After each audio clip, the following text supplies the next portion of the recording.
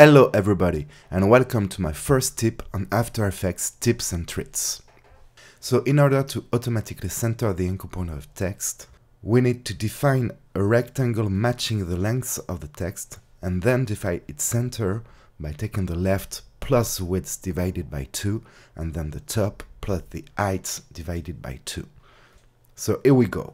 A to code the anchor point parameter, I'll click the chronometer, R equals sourceRectAtTime, parenthesis, semicolon, and in brackets, R.left+R.width divided by 2, comma, R.top plus R.height divided by 2, close the bracket, and we're done. The anchor point is now centered in the text. You can change its anchor, you can change the number of lines, you can write anything you want. The anchor point will always be centered. So here it goes. Hope you liked the tip, and excuse my French.